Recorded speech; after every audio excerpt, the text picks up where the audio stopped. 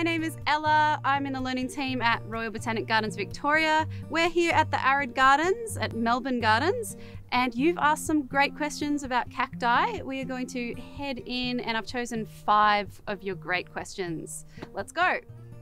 The first question comes from Matthew, and Matthew wants to know, are there any cacti that are from Australia?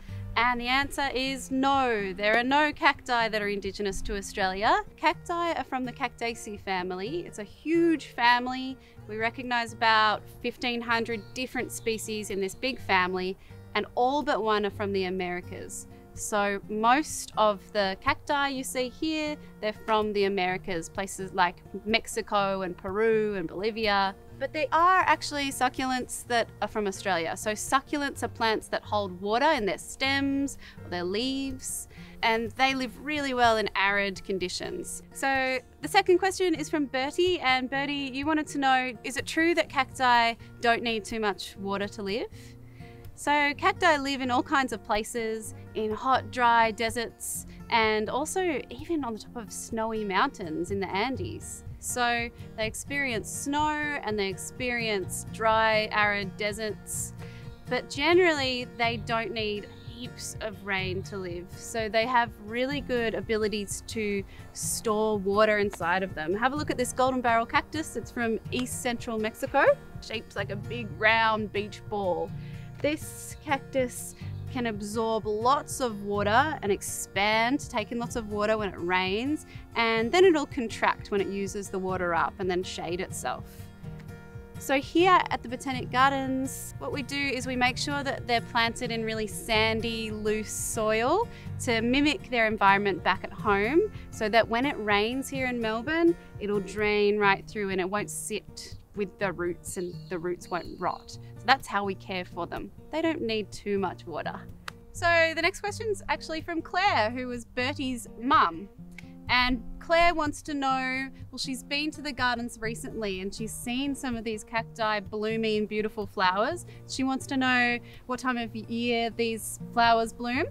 And I had to ask Brett, who's our horticulturalist, the gardener for this area, and Brett says, well, generally it's around spring or summertime, but sometimes they pop up randomly during the year, straight after dry spells and then huge rains. You'll see flowers pop up.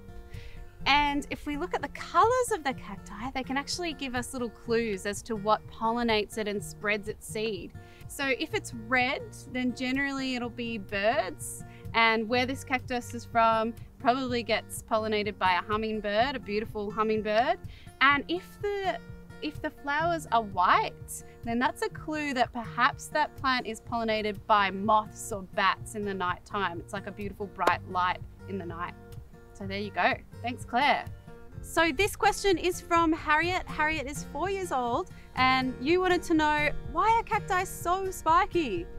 We have to be really careful when we're in the Arid Garden. It's a pretty prickly place.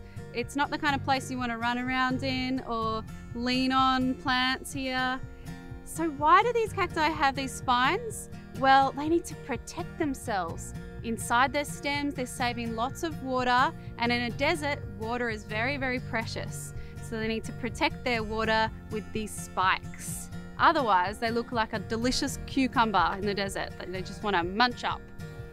So the spines are helpful for a couple of other reasons as well.